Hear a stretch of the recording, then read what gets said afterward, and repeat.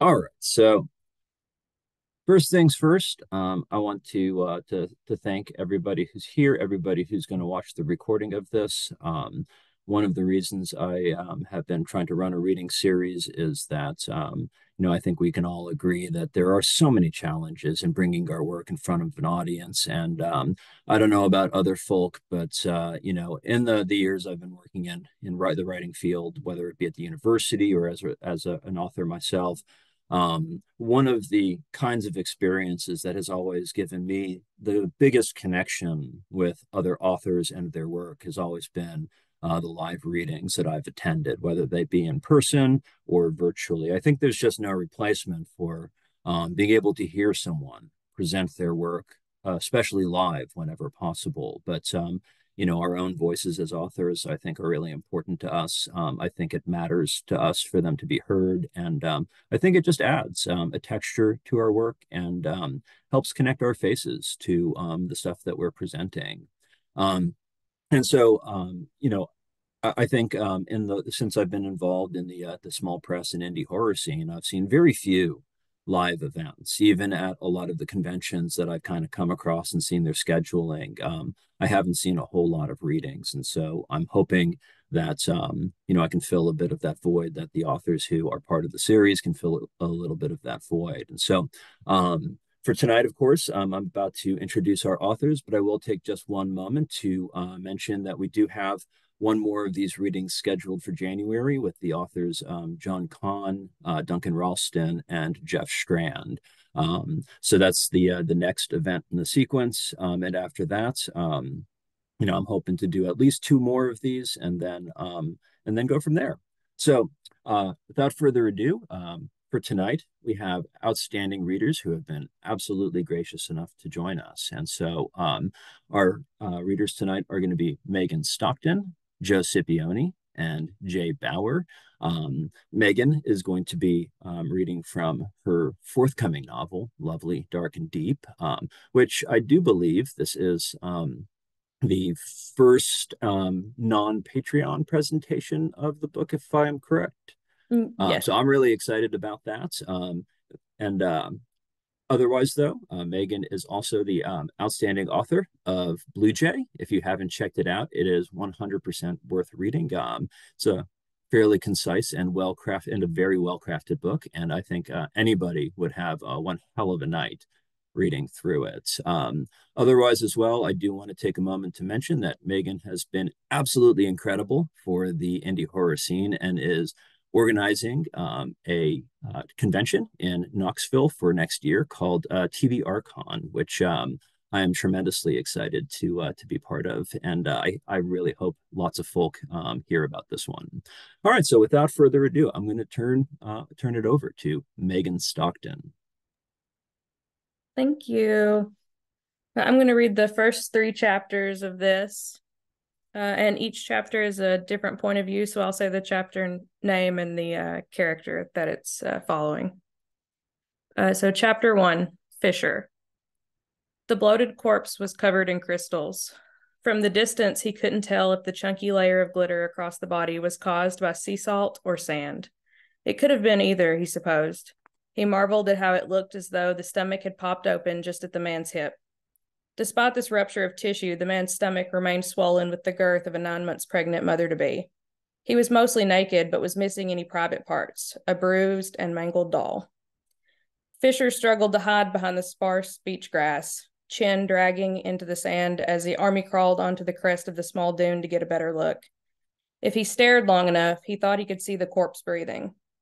The sheriff stood there with her tie whipping in the wind, fluttering across her shoulder like a scarf as she studied the body from a proximity that made Fisher jealous. It wasn't that he wanted to see a dead body. Did anybody want to see a dead body? He couldn't help his curiosity. But isn't that what killed the cat?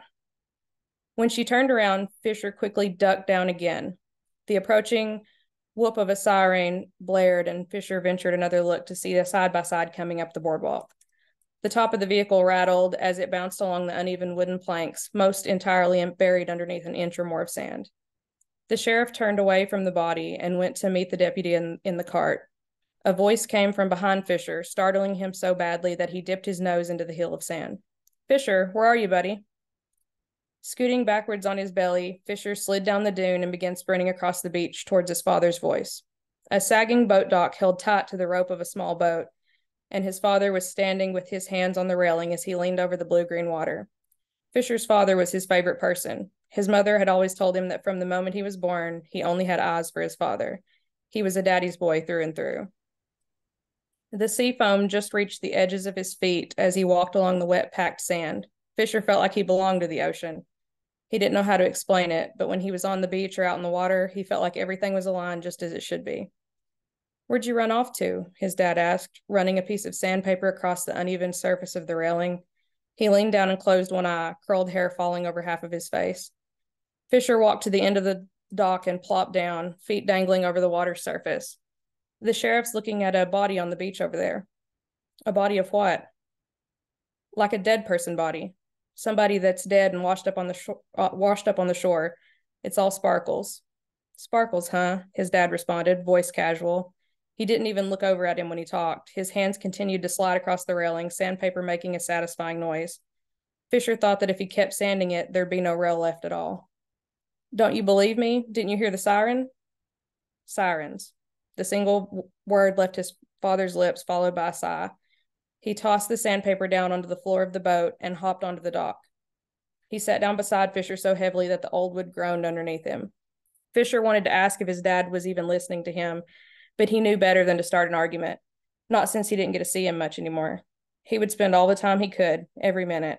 He didn't care if they didn't talk at all, although he did wish that he could still go get ice cream with him, watch movies about dragons and knights and faraway lands, or play chess on the kitchen table every night before bed. "How's your mom, Minnow?" his father asked quietly, looking over the water. "Good, I guess." "Does she still talk about me?" Fisher looked over at his dad, who had set his hopeful eyes upon his son. Fisher sighed, swinging his legs above the water. "Yeah, all the time." Chapter 2. Lyra. Today was an absolute shit show. Every October, Lyra had to prepare for the evacuation of the entire island. Some years it was worse than others, and this year was one of the years that was far worse. If the weather predictions were accurate, this was going to be one of those storms of a lifetime. Lyra always took the predictions with a grain of salt, but she still wanted to be prepared. She liked being prepared, knowing what was coming, having a plan. She liked smooth sailing. And everything was smooth sailing until she got a call about a body that had washed up on South Beach. There wasn't much activity on that part of the island. A few private docks and small houses. That was it. Sometimes kids traversed the rocky and unmaintained beach, fortified by cliffs, and partied on the shore. Occasionally one of them would fall and get injured, or they'd get lost in the night without cell signal, and Lyra would have to retrieve them the next day. The island was small enough that everybody knew everybody, but Lyra didn't recognize the dead man on the beach in front of her. Her only deputy, Landon, was squatting down to get a closer look at the man's face, pushing the corpse's matted hair back with his ink pen. "No wallet, no identification. I don't recognize him, do you?" Lyra crossed her arms over her chest as she continued to lean to the side. Landon stood up, knees cracking audibly as he hobbled to stand beside her. "Nah, I don't know him. Do you want me to bag him up?" "Yeah, we'll need to call the funeral home and make sure they can hang on to him until after the storm. Can you handle that for me?" "Yeah, of course." Landon smiled and paused before continuing. "Say, what are you doing when you get onto the mainland? Are you staying with somebody? I mean, I didn't mean that to sound nosy. I didn't mean it like that. What I meant is, where are you staying? Like..." Lyra laughed at him, putting her hand onto his shoulder to give him a small squeeze.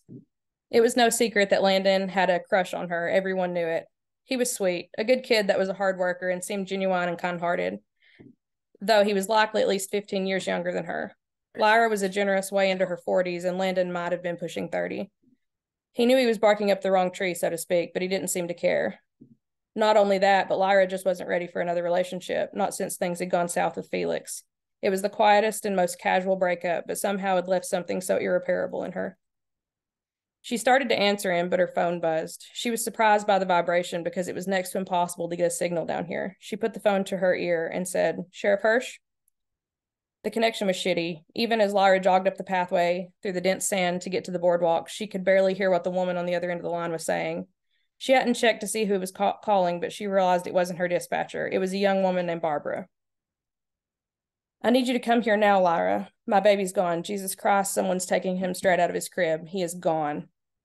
Calm down, Barbara. I'm on my way. Just hold tight, Lyra yelled into the receiver as though some volume would somehow make it through the lack of service. She hung the phone up and slipped it into her pocket. Landon, we gotta go, she called, jogging back down to where Landon was zipping the man up into a black cadaver pouch and rolling him onto a bodyboard. What's up? He asked, panting. His ears and cheeks were flushed from the effort of bagging the body alone. Barbara Todd said her baby's missing. At least, I think that's what she was saying. It doesn't matter. It's urgent, so let's get going. Barbara's family had lived on the island for decades, and her husband had been one of the men who disappeared a couple of years ago during a fishing trip. 5 men had gone out on Saturday, slated to return by Wednesday, and they never came back. No remains were located. The boat was never found. It had shaken the island community to its core. Those women still met once a month for a support group at the church. While all of the women struggled with the lack of real closure and the sudden, unexpected loss of their loved ones, everyone kind of agreed that Barbara had lost it after the incident. But the real surprise came when she was pregnant last year. No one knew who the father was, literally no one. Lyra and Landon loaded John Doe into the back of the UTV, his stiff form hanging off of one side. Landon strapped him down and then jumped onto the driver's seat, spinning tires and slinging sand as the vehicle lurched up the sandy bank and onto the highway. They rode in silence for most of the drive. The engine of the UTV was a little obnoxious anyway, which made conversation a yelling match by default. It wasn't until they were turning into the driveway that Landon tried to talk to her again. So about earlier, I was just wondering what your plans were. I know that the weather's bad, but I was thinking maybe if you wanted to see a movie or... Lyra had heard everything he said, but kept her eyes straight ahead. When he stole a glance over at her, she returned the glance and then raised her eyebrows in surprise. Oh, I'm sorry, she yelled with an apologetic smile. Did you say something? I didn't hear you. Landon's cheeks flushed and he shook his head. Nah, nothing. He pulled the vehicle into Barbara's driveway and added, I'll go drop this guy off and swing back by to get you, unless you need me to stay. His words lilted up in pitch as though he were inquiring. She smiled and hopped out of the vehicle. That's fine. See you in a bit. Landon waved and then backed out of the driveway. She stood there until the engine was a gentle hum in the distance, just before she took a deep breath and approached the front door. Lyra had raised her hand to knock, but before her knuckles could rap against the wood, the door swung open. Barbara stood there, little more than tear-streaked cheeks and frizzy hair. I saw you, she whispered, eyes filled with tears as she stared somewhere beyond where Lyra stood. I saw you. Barbara? Lyra said her name, voice low and quiet. Barbara blinked once, tears racing down her cheek and into her parted lips. Lyra reached out slowly, clasping the woman's soft hands in hers. At the contact, Barbara began shaking, and her eyes drifted to Lyra's. He's gone. My baby's gone. I can't find him anywhere. I don't understand. Let's just sit down for a second, okay? I want to talk first. Barbara nodded, the motion jerky and unnatural. Lyra hadn't been inside Barbara's house before, or if she had, she'd forgotten about it. The interior reminded her of the 50s. Even the appliances looked dated. The only thing that didn't seem to match the rest of the decor was a set of stiff wicker furniture with firm cushions in the living room. She seated herself on one side of the couch, and Lyra chose to sit beside her instead of in the chair across the room. Where was the baby, Barbara? Lyra asked, keeping her tone calm and quiet. A missing baby wasn't good. There wasn't a scenario where this was good. There wasn't a scenario where this was even neutral.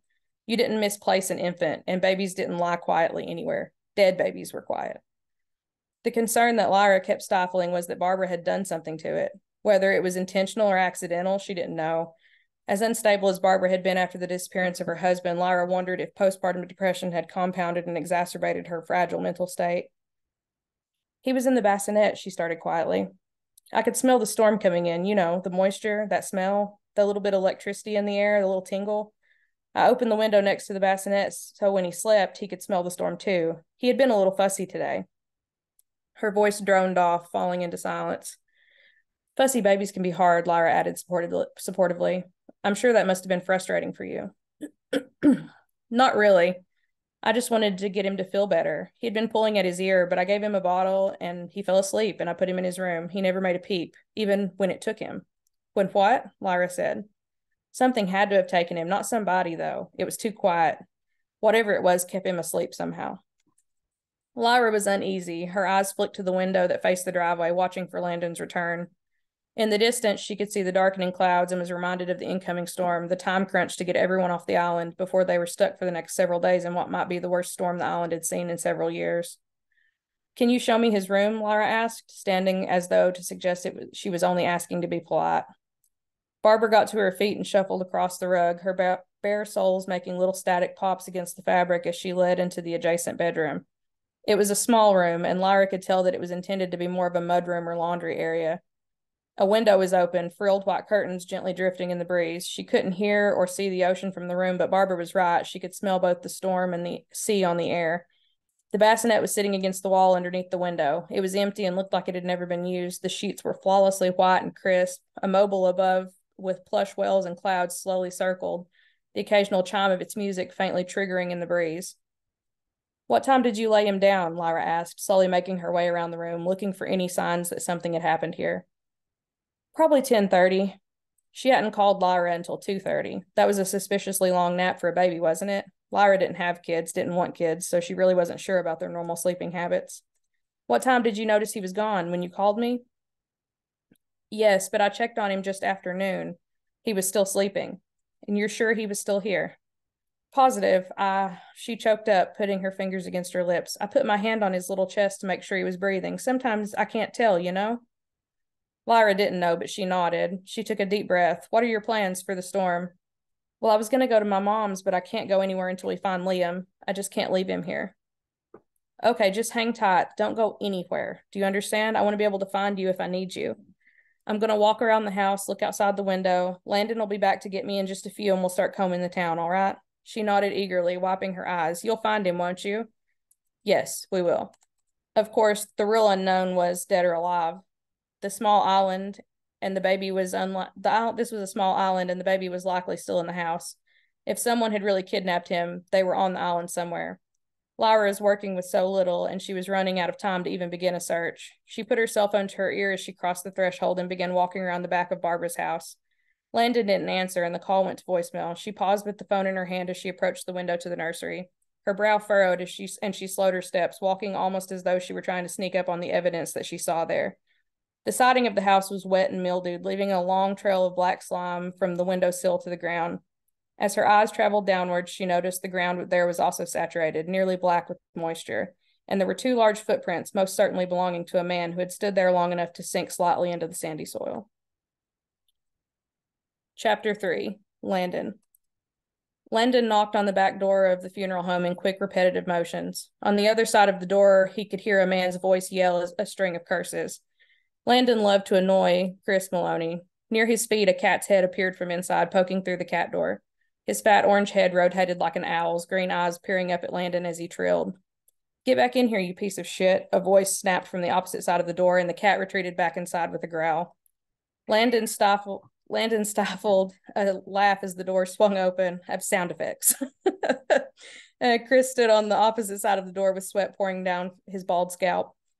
He looked like he had been working out in a sauna. Despite his gruff demeanor and his potty mouth, his eyes were kind and soft. Am I interrupting something? Landon snarked with a smile. Chris scrunched up his face, tight and sun-worn skin wrinkling around the edges of his eyes and mouth as he chided. Is this how we're transporting bodies now? On the back of some damn four-wheeler? It's not a four-wheeler. It's a... Shut your fucking mouth and come help me, Chris interjected, his large form pushing past Landon's much slimmer frame. Landon stumbled backwards, heel striking two metal cans with a clatter. He adjusted his pants and strode after the larger man. Chris probably could have carried the dead man in alone. He was both twice Landon's height and weight. They hauled the man inside and laid him near the refrigeration unit on a table. Chris put on a gown and a pair of gloves, reaching down to grasp the zipper of the body bag. He paused, looking up. Let's take a look, shall we? Landon wiggled his eyebrows at him, and Chris jerked the zipper open to reveal the corpse. The fishy aroma of stagnant seawater and decaying flesh filled the room. Landon put his finger underneath his nose, but Chris didn't react at all. Huh. Huh, what? Landon inquired, leaning over. Nothing, just a little strange. He reached into the collar of his shirt to retrieve a dangling pair of glasses, putting the comically small lenses onto his nose as he looked down through them at the body in the bag. Does Lyra want me to do the autopsy? Yeah, I think so, but she said you could just hang on to him until after the storm. I can work on it today, he insisted, pulling his sleeve up to check his watch. I don't have any help. Josephine's already gone mainland, but I can stay if I need to. It's really no rush. We have a lot of other shit going on, so he can just wait until you're back. Other shit? Chris asked, quirking a brow as he retrieved a clipboard with paperwork and handed it to him. Yeah, apparently, well, maybe. I haven't talked to Lyra, so I don't know for sure, but I'm not asking for a lifelong commitment. Spit it out. Barbara Todd's baby might be missing. Chris studied him for a few moments, then sighed. She may have had some kind of psychosis, a break. You know, I've worried about her for a long time. Everyone has, Landon agreed quietly. He didn't think Barbara would do anything to hurt the baby. He couldn't imagine any kind of psychosis that would send her so far over the edge. I just don't think she'd hurt it, do you? Babies don't just disappear. Check her closets, cabinets, the garbage can, between the mattress and box springs. I've seen it all. Our brains are such fragile machines, Landon, such fragile, fickle prototypes.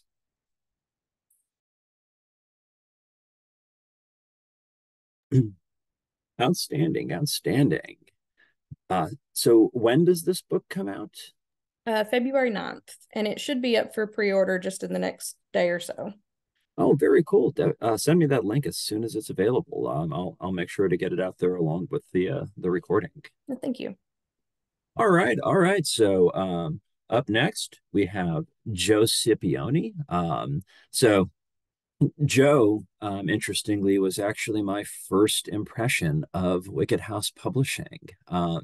When I actually when Wicked House came across my radar, Joe's book was the only book that they had out at the time, and so it was funny because I had to make the entire decision based on Mr. Nightmare, because that was like the strongest representation that I had, and it's a fantastic book. I don't know if you all have checked that one out, but it's a great read with really cool premise, and I love any piece that has that creates an excuse to tell little micro stories within the larger story. It's always so much fun, and it also has a sequel, Mr. Nightmare 2: The Nightmare Realm, and today Joe is going to be reading from his brand new novel, Never Dead, which literally just came out yesterday. And I'm really excited to hear him read from it. So I'm going to go ahead and turn the floor over to Joe Scipione. All right, this is the first chapter. The story takes place in 1926, so I'll just start right in from there. The wet ground makes it easy for Clyde to slide the spade or the shovel into the damp earth. It's been raining for most of the day, and even though it is only 3 in the afternoon, it feels like midnight. You think you could do this any slower? Mr. Creighton says. Standing off to the side, the trench-coated older man supervises the excavation from under a large umbrella. I'm sorry, sir. I've never done anything like this, Clyde says. He pulls up the shovel full of slop and tosses it to the side, adding to the small pile. Dug a hole, Clyde? You've dug plenty of holes before. Now, let's get this over with. I'd rather not have anyone asking questions about all of this. Creighton is right. Clyde had dug holes before, all the time, actually. As head groundskeeper at the Creighton estate, it is his job. Probably the reason Mr. Creighton brought him along, but Clyde wishes he hadn't. He would rather be any other place in the world. Of course, sir. Clyde picks up the pace and tries not to think about the fact that the hole he's digging isn't one in which the tree will be planted or a large boulder pulled out. Those holes are easy to dig. This hole is different. Under the dirt, 6 feet under, is a body. Clyde doesn't know what Creighton plans to do with the body, and he isn't planning on asking anytime soon. This hole is different. Lightning splinters the sky, and the corresponding thunderclap causes Clyde to flinch between shovelfuls of mud. Creighton remains still, motionless, watching his groundskeeper. The pile of dirt and mud grows, and Clyde finds himself looking up at the grass above him. He tosses another shovelful of the slop up and back over his head, then thrusts the shovel back down into the ground again. It stops penetrating less than an inch with the thunk of metal against wood. I'm there, Mr. Crichton, Clyde calls up. Circumstances were unusual, but he is still a groundskeeper, so he scrapes the shovel back against the wood, the coffin, like he would any time he was digging to uncover something. Creighton peers down over the edge of the hole. A smile grows on his lips. He gives a short, quick nod to his employee. Good work, Clyde. Now uncover the rest so we can open it up. Creighton backs away from the hole, presumably so Clyde can continue to throw dirt up over the edge. Open it, sir? We need to open it? Clyde asks. His shovel scrapes down the sides of the hole, making it wide enough to pull the top off the coffin and get at the body inside.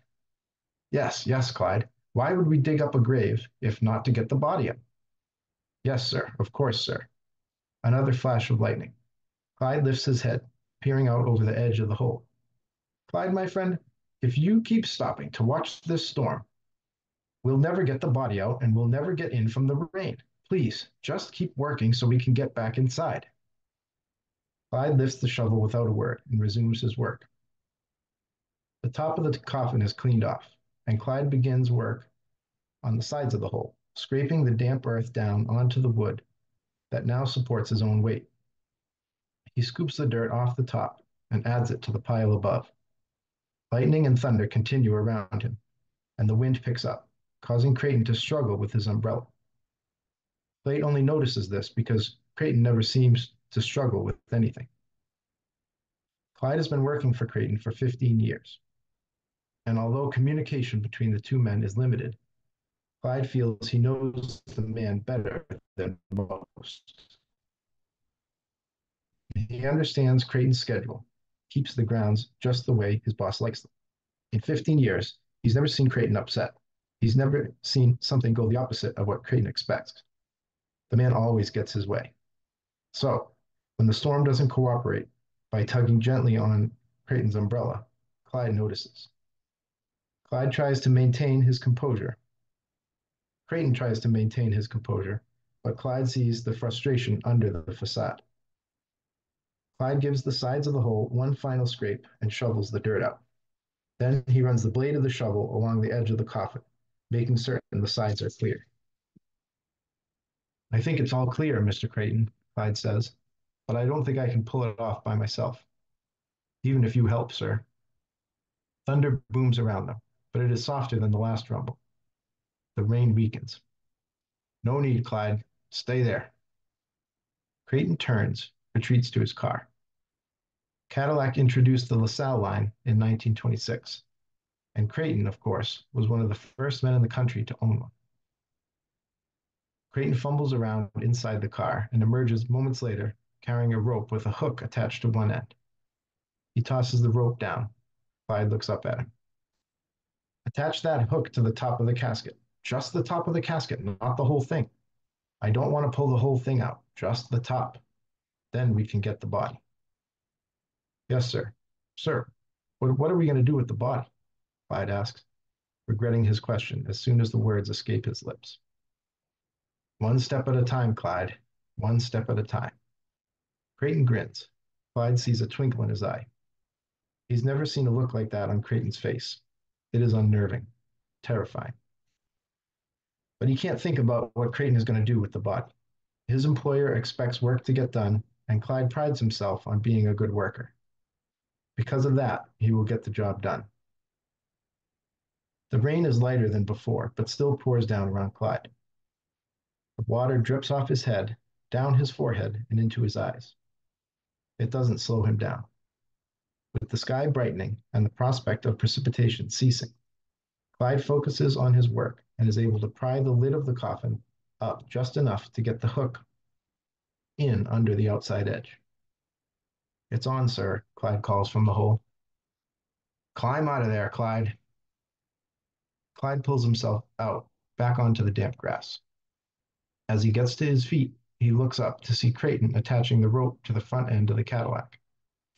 His boss affixes the rope to the car and climbs in.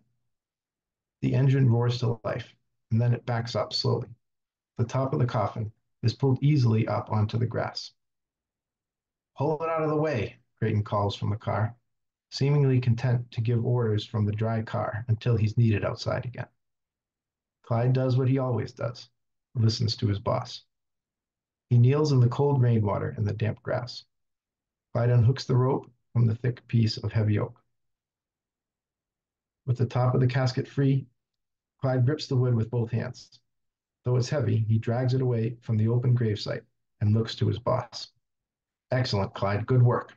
Now, get that rope wrapped around its legs, Creighton barks from the driver's seat. Sir? Clyde stands for a moment, frozen. The last thing he wants to do is get back in the hole with that body. Now, Clyde, let's hurry. Creighton shifts his gaze skyward. Clyde's shoulders slump. He doesn't mean to do it. He would never do it intentionally in front of his boss, even if he hated the task given to him. He always says, yes, sir, and gets to work. He is paid to do what is asked of him and never complain. Clyde, you can do this. It's almost done. Creighton surprises him by giving him words of encouragement. Yes, sir. He climbs into the hole, stands on the narrow edge of the casket, straddles the legs of the body so as not to touch it. The smell of death overwhelms him. He coughs and gags before setting to work. In his line of work, a dead animal here or there is nothing new. The smell of death is familiar. Dead birds killed by a cat, or a wild dog left somewhere on the grounds, or a nest of rats or mice within the walls of one of the sheds, or even along the outside walls of the Creighton house itself. No, the odor is not new, but the intensity of the smell as it invades his nostrils and embeds itself within his head is more potent than a single dead animal or a nest of small ones. The contained and then released stench of a human body is much different. Clyde has yet to look at the man's face, but the shoes are shiny and clean. The man's suit is dripping wet, but otherwise looks new. Careful to touch only the man's shoes, Clyde wraps the rope around the ankles and then hooks the rope back onto itself. He gives it one quick tug, tightening everything. Confident the rope will stay and the inevitable happens, Clyde climbs out of the hole, steps away, and gives Creighton a wave. As he does this, he gives a long, hard suck of clean air and expels it, ridding himself of the deathly air below. Creighton wastes little time and backs the car up. He rolls the car slow this time, even slower than before. Clyde assumes so as not to damage the body he's about to pull up from what was supposed to be its final resting place. The body lifts out of the hole and then slides back along the slick grass. Once the body is completely out, Creighton stops the car, gets out, and swings open the back door. The sky is brighter, and the rain slows to a light mist. Creighton forgoes the umbrella and walks to where Clyde stands dumbfounded, unsure of what to make of the events transpiring. He feels more like an observer in all this, not a participant. Get over here, Clyde. We're almost done for today. Clyde joins Creighton and the body. He knows what's coming, and he doesn't want to believe it. Can't believe it. Take his arms, Clyde. Let's get him in the back seat. We still have to fill the hole back in. Clyde stares off, his face flat. He blinks, Creighton's words repeating in his head. He stands by the man's head, still refusing to look at the pale face on the former human. He reaches down and takes the body under the armpits. Creighton, doing actual work for the first time Clyde can remember, picks up the legs, and they carry him to the car. Go through the back. Just be careful of the tire when you climb in. Clyde nods and backs in through the open back door, pulling the body with him. He strains and looks up, seeing Creighton not working as hard as he is, but Clyde's not surprised he's doing the bulk of the work. The body pins Clyde up against the opposite door. With nowhere else to go, the groundskeeper reaches behind him and opens the door. When the door opens, Clyde begins to fall backward, but catches himself on the wet ground with his foot. The dead man begins to fall out as well, but Clyde stops the body's fall by clutching the man's cold, dead hand and pushing his arm back into the car. Once he's certain the body is in, he slams the door shut. Creighton shuts the door on the opposite side at the same time. The body is in the car. There, Clyde, not so bad, right? The hard part, as they say, is over. Creighton laughs. Clyde, again, just nods. Without a word, Clyde returns to the top of the casket. Gripping the slippery wood with two hands, he drags it across the grass and lets it fall into the hole. It won't be hard to tell someone was here messing with this grave, Clyde. Creighton picks up his umbrella and shakes it off. But they might not realize we took a body if we fill it back up. Let's go. I'll give you a glass of the good bourbon when we get back. After you clean yourself up, of course. Clyde picks up the shovel and slides the tool back into the wet dirt he just finished digging. When the hole is full, they go to the car and leave St. Patrick's Cemetery.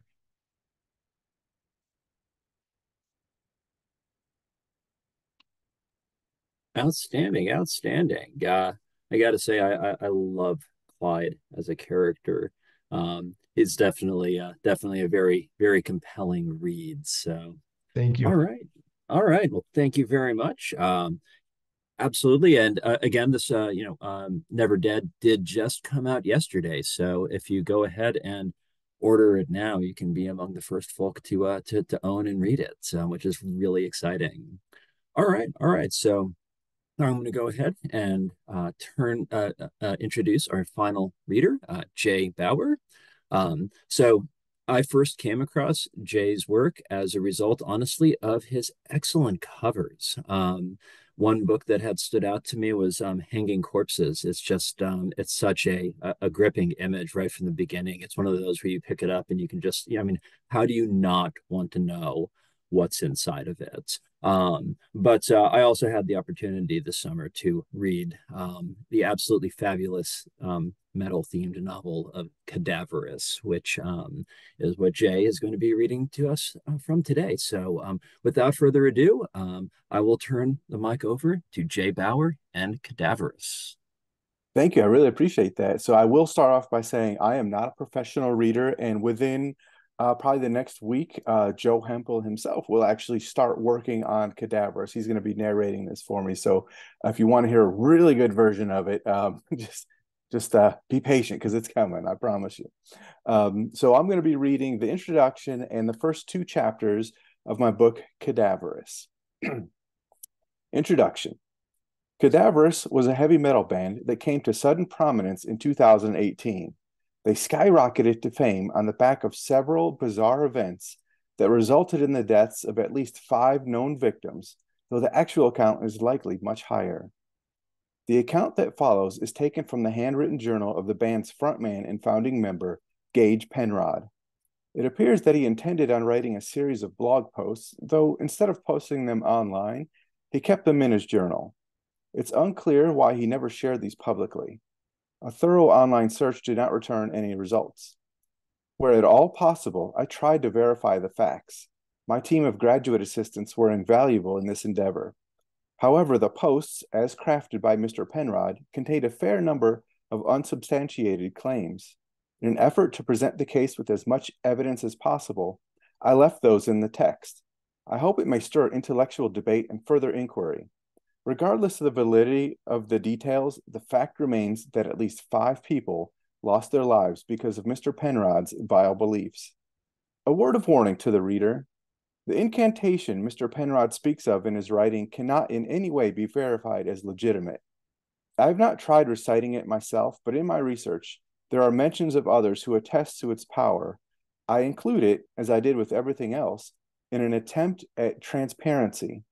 These types of occurrences must be shown in their entirety if we are ever to understand their hold on individuals.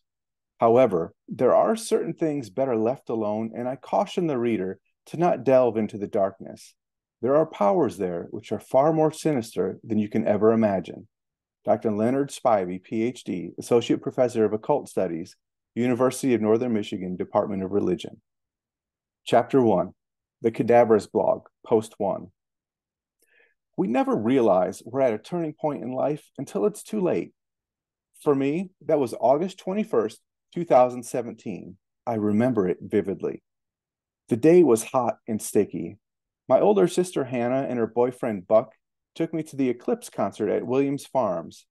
The concert was to celebrate that Carbondale was the point of longest duration of the eclipse, a fact I cared little about.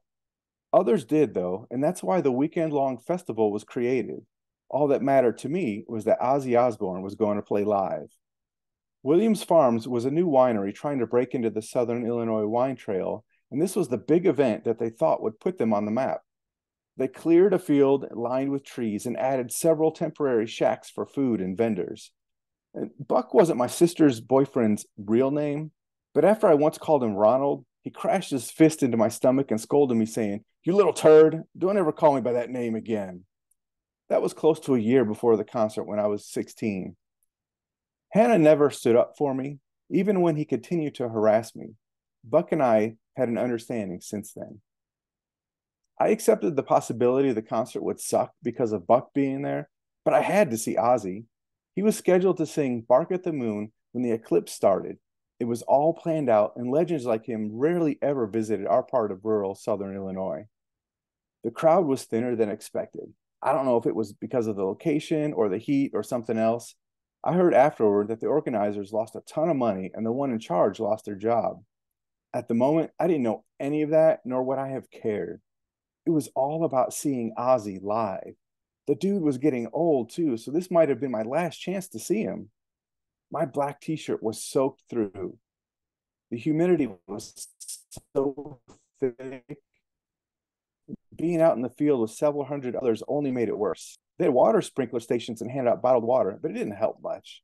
Gage, why don't you see if your friends are here? My sister asked, gently shoving me away from her and Buck like I was something to be cast aside. Buck glared at me, and I kept my mouth shut. They drifted toward the right side of the field, and I kept my distance. I didn't mind hanging out by myself. My friends didn't come to the show because of the outrageous ticket prices. I was lucky my dad overcompensated for not being around much after he and mom divorced, one of the only things he was ever good for. I had no use for him otherwise. Around 1:15 in the afternoon, Ozzy slowly ambled to the microphone on the stage. He spoke to the crowd, trying to bring up the energy which had been sapped by the sun. The moon had already begun to cast a shadow on the land, and the anticipation built. Then at 1:21, the moon completely blocked out the sun, and Ozzy started singing. The hairs on the back of my neck stood on end. An electric current raced through the crowd as they released their pent-up energy while singing with the Prince of Darkness. The temperature dropped. A halo of sunlight danced around the edges of the moon. Ozzy sounded spectacular. The band was in total sync with him. When he ambled to the left, they leaned that way. When he hit a high note, the guitar player jumped in the air. Smoke rose from machines on either side of the stage. Ozzy's presence was everything I wanted to be in my band. The way he commanded the audience was stunning. People leaned toward him when he reached his hand out to them. Even at his age, he was the man. The crowd sang along, and I joined in, belting out my best impression of him. At one point, I glanced toward my sister and Buck, and he'd ripped her shirt off, exposing her small breasts. I shook my head and felt a tiny urge to vomit. Hannah didn't seem to mind, her entire being given over to the powerful performance from Ozzy. She raised her arms and sang. Buck alternated between staring at her exposed chest and Ozzy on the stage. I turned away from them. My cheeks felt hot. I really hope none of my friends were there to see the awful spectacle they were making. In my sun-baked vision, I realized there was something else on the stage. A black shadow. I blinked several times to make sure I wasn't hallucinating. It morphed into an almost human-like shape and seemed to follow Ozzy everywhere he went. A lump caught in my throat. Maybe it wasn't really there, like my mind had fried and the heat was making it up. But there it was, behind him. A knot of fear worked its way up my spine. Then, as the song neared the end and the moon shifted from the sun, thin tendrils of blackness spiraled outward from the thing toward the crowd. It was like thousands of shadowy umbilical cords raced out from its chest in a matter of seconds to leech onto the writhing mass of people. None of them seemed to notice the thing connecting to all of them.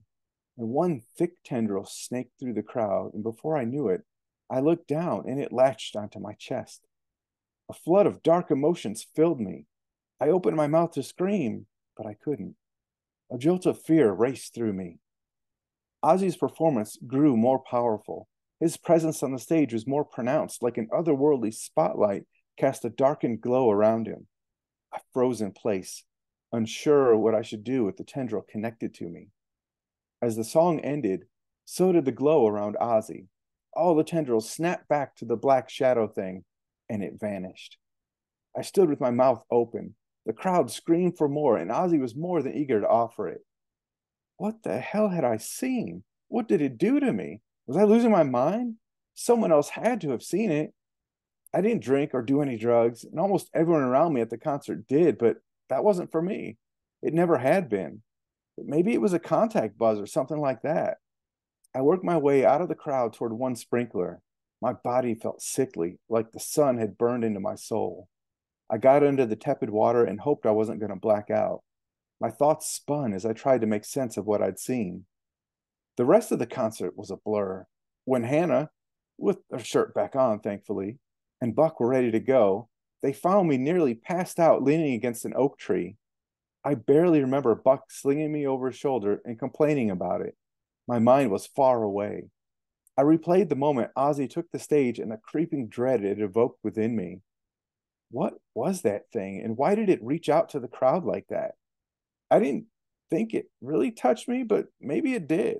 I really couldn't tell. That night, when I was in my bedroom listening to a playlist of Ozzy songs, I couldn't get the experience out of my head. It both intrigued me and frightened me. It must have been a part of the show, like a prop or something. He always had some kind of messed up act he included with the concert. I mean, he bit the head off of a freaking bat once. More than anything, though, I wanted to play music. The show lit a fire within me. I wanted to get together with my band. It had been far too long since we played, and with my senior year of high school starting, it might be the last chance we got for a while. I made plans to reach out to the band. I wanted to get us back together. Chapter 2, the Cadaverous blog, post 2. Nobody really creates a blog anymore. I get that. But I needed an outlet to explain what happened. These words will live on. They will always be there, even if I'm not. You'll understand what I mean.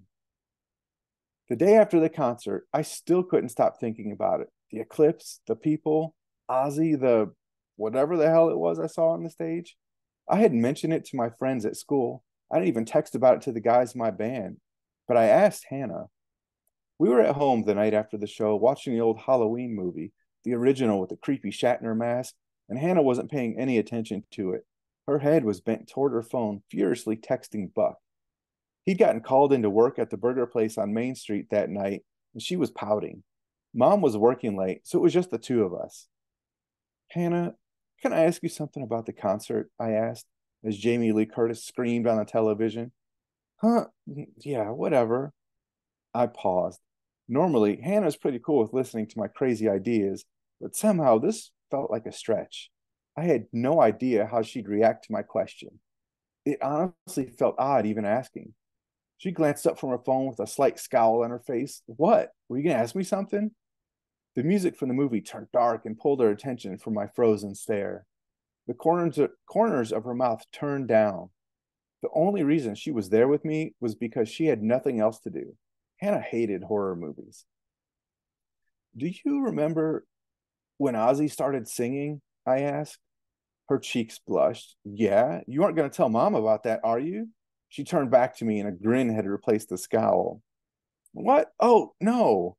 I realized then she meant when Buck pulled her top down. Gross. No, not that. You guys are perverts. Hannah giggled. Buck liked it. Stop being such a prude. Anyway, when Ozzy was singing and the moon crossed in front of the sun, I saw something. Ew, gross. You didn't stare at me, did you? I can't handle a sicko brother. People get locked up for that kind of thing. Hannah, no, not that. I meant from the stage. Do you see anything odd? She clasped her hands in her lap and looked up, searching her memory. Finally, she spoke. Not that I can think of. Ozzy's performance seemed pretty normal to me. Maybe a bit more powerful than I expected, but nothing I'd call unusual. Nothing? I whispered. Maybe I made it up. I checked reports of the show afterward, and not a single person mentioned the black tendrils that extended from the thing on the stage. It was like it never happened. Did you see something? Were you on something? Hannah asked. She giggled again. Gage Penrod, you freak. Damn it, Hannah. No. Forget I mentioned it. I focused on the movie, but my thoughts went back to the stage. Something happened, and it wasn't a prop. The more I thought about it, the more I convinced myself it was real. I let the subject drop and ignored Hannah's giggles as she typed something to Buck. I imagined she was making fun of me. The next day at school, I met up with my best friend, Landon Burleson, in the parking lot before our first class. We'd known each other since grade school when his family moved to town. Landon was a month younger than me, and as an only child, he always had the best and latest. He scored an Xbox One Day One edition 2 days before release because his dad pulled some strings. He was also the lead guitar player of our band and the only one of us to ever actually take lessons. Unlike the rest of us, his hair was cut short like he was prepping for a business interview. He said it was easier to deal with. Landon approached with a cigarette hanging out of his mouth. He smoked Marlboro Reds like he was some damn cowboy or something. Of all the things he could have as a vice, he chose the one most likely to piss off his parents. I shook my head. What's up? I asked. Landon blew out a puff of smoke. Have you thought about vaping instead? I asked. Those things blow up, but they smell better and won't give you cancer. Shit, man. Even water will give you cancer. At least I can enjoy the ride until I die. I couldn't argue against that logic. How long's it been since we had the band together? I asked. Landon took a drag from the cigarette and blew it to the side. Too damn long. Why, you got something in mind? I ran a hand through my long brown hair. Yeah, man, the Pumpkin Festival. A sly smile raced across Landon's face. The talent show? I nodded. Every year in Brownsville, there's a fall festival to celebrate the harvest season. Rumor had it that 50 years ago, nearby farmers used to grow tons of pumpkins and ship them all over the Midwest. Honestly, I think there might be only one farmer that actually grows them anymore. Most are shipped in from Missouri. It hadn't stopped the local Chamber of Commerce from holding the event and celebrating Brownsville's rich agricultural history. I couldn't care less about that. I was more interested in the annual talent show held on the Saturday night of the nearly week-long event. And as a band, we discussed it the year before, but never could settle on a song. I wanted to cover Master of Puppets from Metallica, a classic. I love the heavy riffs, and my voice was pretty close to James Hetfield's. Landon preferred something newer from Lamb of God. I didn't like that at all. I'd be good for that one song, and my throat would hurt so bad I couldn't talk. I'd need a ton of practice to pull it off. I have no idea how Randy Blythe sings like that. Our bass player Mitch had no opinion, and our drummer Nick suggested we play to the crowd and do some old Bon Jovi crap. By the time we settled on My Hero from the Foo Fighters, we only had a couple of days until the talent show, and none of us felt good enough about our version of the song to climb up on stage in front of the town. We continued to practice for another few months, but that slowed until February when we stopped playing altogether. It's not like we stopped hanging around each other. It was just that playing music didn't hold as much interest for most of us. I was always itching to get together, and I sat in my room and practiced songs all the time. And I needed to get the band together, especially after seeing Ozzy. I had a fire burning deep inside, and there was only one way to release it. Yeah, man, why not? We've got time. Hell, we can even do that Foo Fighters song we were going to do last year. What do you say? Landon held his cigarette in his hand, the long ash threatening to fall off. Have you talked to the other guys? Not yet. I wanted to start with you. He nodded. I took that as an affirmative. This weekend we can practice at my place like old times, I said. Only if everyone else is on board. I don't want a shit show like last year. Dude, come on, we got this. Landon dropped the cigarette and crushed it underfoot. Time for class. I'll see you. He turned and sauntered away. Inside, I was giddy. We were about to start something amazing. Or so I thought. What we were about to do was far more sinister than anything Ozzy could have dared to dream of.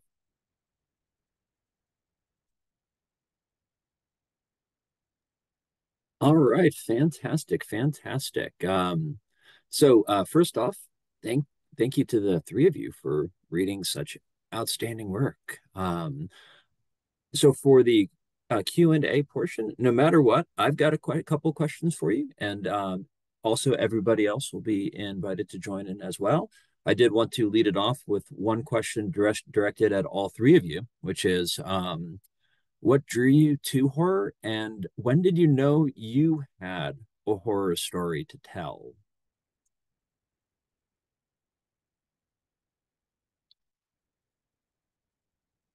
Um, I'll go first, yeah, I go guess. ahead. So I read like a ton of horror growing up. I was a little bit too old for Goosebumps, so I read John Bellairs when I was in like elementary school, and then I started reading Stephen King way too young, um, and then I read it when I was in fifth grade. So That'll do it. didn't really understand a lot of it, but that's where I started. And then the more I read, kind of the more I was like, well, I think I have a story I want to tell. I don't know what it is, but I always was drawn to writing and making up stories or creating stories in my head. Um, and then when I wrote more in college, from there I kind of was like, oh, this is something I could do. I have a history degree, so I wrote like a ton of history papers, and I realized there's something I could do. Like I really like to write, and so I gravitated more towards history at first, and then fiction after that. Excellent, excellent. Megan, how about you? I've always liked horror. Me and my sister used to rent uh VHS tapes at a local video store, and so we had our go-tos, and that's just what we were always drawn to. And then I really liked, as far as like writing, my first loves were horror and fantasy. Um, but I really liked Edgar Allan Poe, and I would read some of his short stories. Like The Black Cat was one of my favorites, and then I would retell it like to like my sister, and I would always put my own spin on it so she wouldn't expect the ending because she had heard it before. And so I would just kind of change it up, and I liked doing that. And then when I realized I could just kind of start from scratch and do my whole entire story on my own, that was just kind of it. Out of curiosity, do you have a Stephen King book that you read too young? Oh yeah, actually, ironically, my first Stephen King book was Dreamcatcher, which is random, but like I bought it at Walmart when they still had like kind of a big book section, over by checkout. I just picked it up because I liked the cover, and that was my first Stephen King book. Oh, that's an unusual first choice. Yeah. All right, how about you, Jay? I would like to start off by saying, Joe, you and I are going to have to be best friends, my friend. I too have a history degree. Actually, I have two of them. Um, Me I've too. I've got my master's is in early medieval history. Um, so I don't see too many history folk out in the wild, and I get really excited when I find others out there. Awesome. So yeah, so I've always kind of been into horror. My mom, I'll blame her. She was a big and still is a real big Stephen King fan, and always had books around the house. And so all of us having our Stephen King moment. My first book that I ever read on my own that I just out of enjoyment was Pet Cemetery. It was sitting there on the coffee table, and I was like, this looks kind of cool. And I started reading it, and I was like, oh my gosh, this is it. But I used to watch all those real bad like 80s horror movies and stuff, man. I grew up on that stuff. And like Megan said, renting those VHS, that was me growing up. I did all of that. And then um, I I didn't really think about doing any kind of writing necessarily in high school. It was actually my first semester of college, which, as I tell students now, was a terrible semester. I actually was on probation after that semester. But in English class, you had to do this uh, uh, exercise about like what'd you do over the summer kind of thing. This basic assignment, and I did it through the eyes of my best friend, whose girlfriend had broke up with him right after we graduated high school. So he had this whole like depression all summer long, but it was a view of me through his eyes. And that's when I first knew I was like, oh, I can write something, like, because it went over really well, and it was just a very creative way of doing it. But that I didn't do anything, any writing for another 10, 12 years or so, maybe even longer. It took me a while before I actually did. And I started writing some short stories. And then NaNoWriMo is what actually got me into writing a novel for the first time. And that novel, my very first win at Nano, has gone through several versions, but that actually has become my book, Master of Demons. And actually, several of my books started as Nano novels, but that was my very first one I ever wrote, and it was crap, and it took me a very long time to get it right. But I think it's My book, better. Mr. Nightmare, was a NaNoWriMo book also. Nice. Best friends, I'm telling you, man. One thing I feel bad for current generations is that they will never know the joy of the trip to the video store. That's one thing that, like, my whole childhood revolved around that particular experience. And so, yeah, just the process of sifting through titles. It's actually one thing that gave me a tremendous respect for the back covers of things. So I did want to ask each one of you a specific question. To some extent, you've already, I think, offered some hints at answers. I was going to start with you, Joe. So one thing that strikes me about Never Dead, of course, is it's definitely got a really cool retro horror feel to it. It reminded me a lot of numerous classics, not just like the obvious, of course, is Frankenstein. But it also has a bit of the Faustian compact to it. It also has sort of the gothic vibe, I think, in places as well. It reminds me of some of the really classic horror films, especially with the Creighton estate and the general setting built out of it. So what I wanted to ask is, what drew you to the 1920s as a major setting for this piece? Why that specific decade? So going back to all my history studies, I had taken a course getting my master's in 1920s history. Um, and we had read so much about like daily life and stuff that was going on during the 1920s. And I just always thought that that was like a really interesting time period where I don't see a whole lot of horror books set in that. And I was like, well, that would be a really interesting time period to put a book in because I know a lot about it. I haven't read a whole lot of stuff that takes place during that time. And I just thought it would be interesting to put it there. Very cool, very cool. And in the chat, we have an excellent question from Candice Nola. She writes, Jay, I know you also write fantasy. Do you write in any other genres? And for Joe and Megan, do you either of you plan to try any other genre as you go along, or is it horror for you?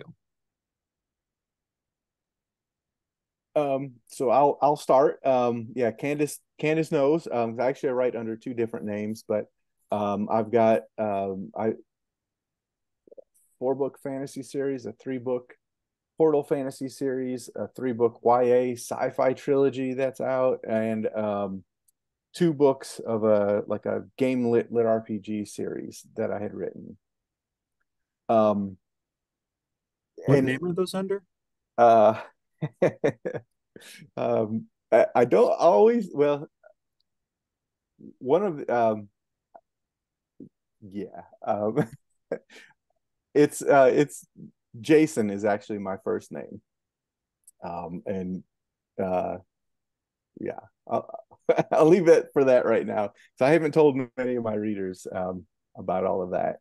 And the fantasy side of it, kind of going with Joe and the history thing. I was not a big fantasy reader growing up, um, but I do enjoy that kind of. I do enjoy a lot of that, but and so it was more about out of my medieval history side that I wanted to write fantasy. Is the reason why I did it. Um, my love has always been horror. I can talk to you horror till you're blue in the face, and I can go the ins and outs of it. I can't tell you that about fantasy or sci-fi. The sci-fi trilogy was it was a labor of love, if you will. It's something I wanted to write for my son, a story that he would write because he used to read a lot and discover video games, and that went out the door. And so that's where that series had come from. So a lot of different things. But I don't plan on continuing writing that any. I don't see it in the future. I'll say that. I don't have any books planned on that side of things for quite a while, if at all, because I'm with my people and I love it, and that's kind of where I want to spend my time and energy. And thanks, Candice. I like just keep your secrets. She knows. Actually, Megan knows too. But Candice knows, and thanks, Candice. I appreciate that.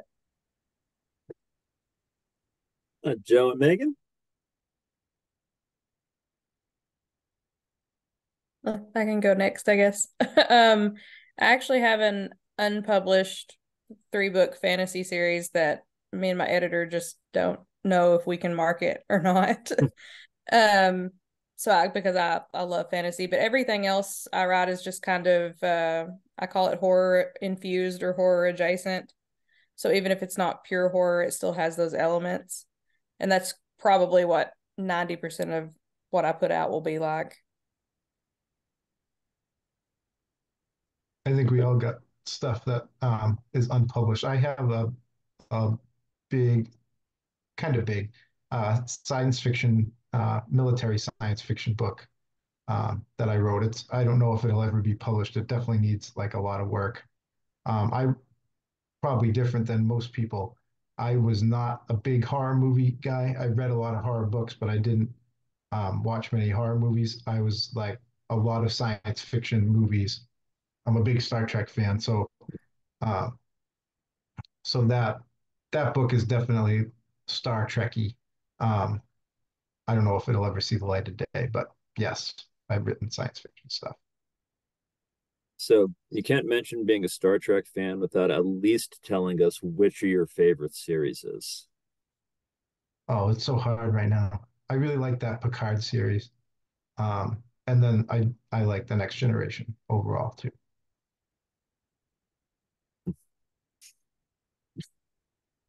All right, all right.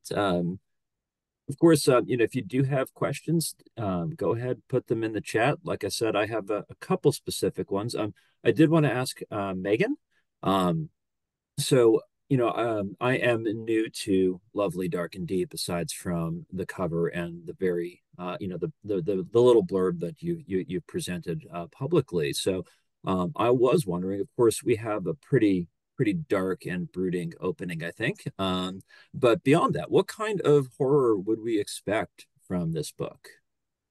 This is kind of my spin on a vampire novel.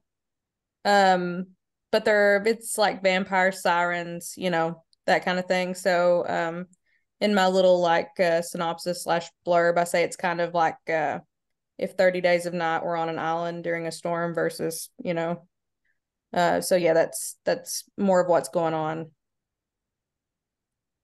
Very cool, very cool. And for Jay, I was actually really curious. You really definitely get into metal and metal performance you mentioned before. The Eclipse show with Ozzy and stuff like that. So you definitely at least read about shows. I'm sure I have a hunch you've probably been to a good number of them. Are you a big metal fan? Is that something that's is music something really important to you? Yeah, not and the music that I describe in the book, Cadaverous, it's these guys are in like 2017, right? But they play all this like 80s, 90s kind of heavy metal, right? That's the stuff I grew up on. That's the stuff I like. And so I actually created a Spotify playlist of every song that I mentioned in that book. It's at the very back of the book. There's a link in the ebook, and then on the paperback, there's a QR code. You could scan it and get that Spotify playlist of all those songs. So it's a lot of fun. But yeah, when I was in college, I actually was originally going to go into radio and television. I love music. I can't play a single instrument. I can't sing, but I thought playing it on air would be the coolest job. And so I was leaning toward that, and then I ended up in a ancient civilizations course, and it was so good, and it was so close to the time period in history that I liked that changed everything, and I went that direction instead. But yeah, I love music. I grew up on that stuff. Anthrax was always one of my favorite bands. Anthrax, Suicidal Tendencies, Metallica, all that stuff growing up um, was some of my favorite stuff. A lot of good stuff back there. I couldn't help but thinking of like Sepultura and Fear Factory and Yeah, stuff like that while I was reading it. yeah. All right, all right. We have a question here from Sean Flynn. It's targeted towards Joe, but I'm actually also going to add in a little generalization to the three of you. The question reads: Never dead has present tense narration. How did you decide on that? I dig it and don't see it often. And then I'll generalize that to say, how did y'all settle in on the points of view for, Cadaverous, for Lovely, Dark, and Deep as well? Joe? Um, I just had never actually written one like a whole book in present tense, and when I read it, I really like it because I think it's more. I feel like there's more action when you're reading it in present tense. So I had started as a short story. That first scene I had written, and I didn't really know what to do with it. Um, that whole first chapter, actually. Um, and then I had that for a little while, and then I kept thinking about Clyde and the characters, and then the whole book kind of developed from that. And I had started it in present tense, and I just continued with it in present tense as I wrote the rest of the book.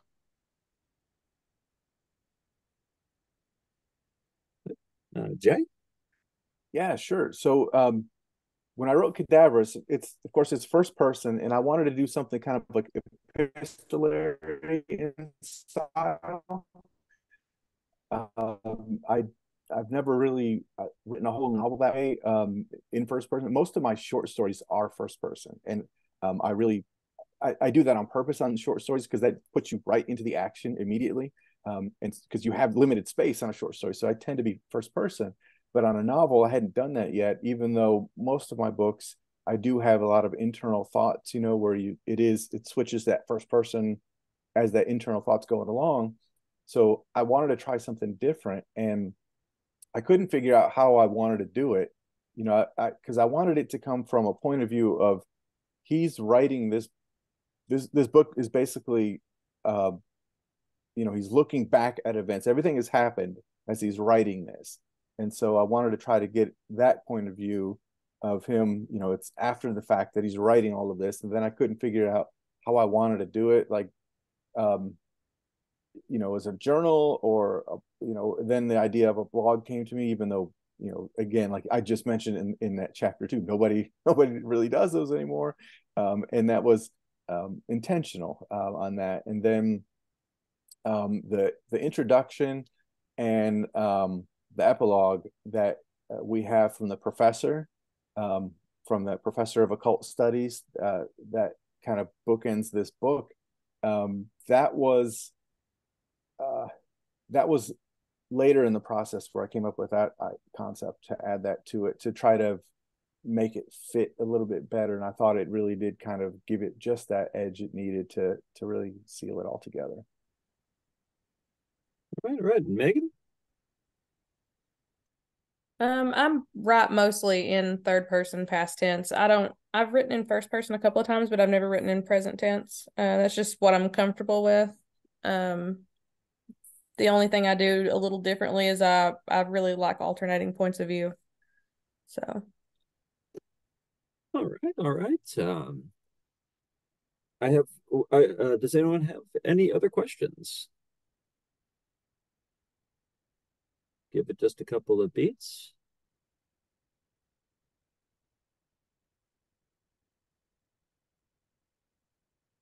If not, I have one last question for the three of you. So, of course, there's one of the biggest challenges I think about navigating the landscape right now, and really always, is that it can be so difficult to find, great material to read. It's not that it's not out there, of course. It's just that it can be overwhelming to look at the selection that's before you. So the question's really pretty simple. Thinking back over your last few months of reading, what are a couple of books that you all have found really excited that you think people should go out and read? Well, let me jump in here and give some props to Megan on this. You mentioned Blue Jay at the beginning of this, and I read that, and absolutely amazing. It is so good. And I mentioned this to Megan. There's a scene in that book that has stuck with me. And it's there, and it will not go away. And I'm not going to spoil that for anybody. She knows what scene I'm talking about. We talked about it. I absolutely loved it. It was just so much fun. It's such a really good piece. Gosh, I recently read Puzzle House as well. I had a lot of fun with that. I love Duncan's style. He's just super engaging as an author, and his writing is just so it just pulls you right in. And I had a lot of fun with that one.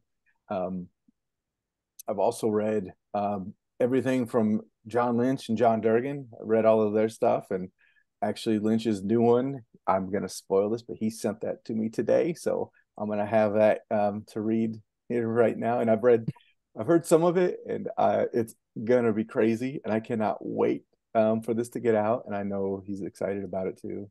So just a lot of different fun stuff, man.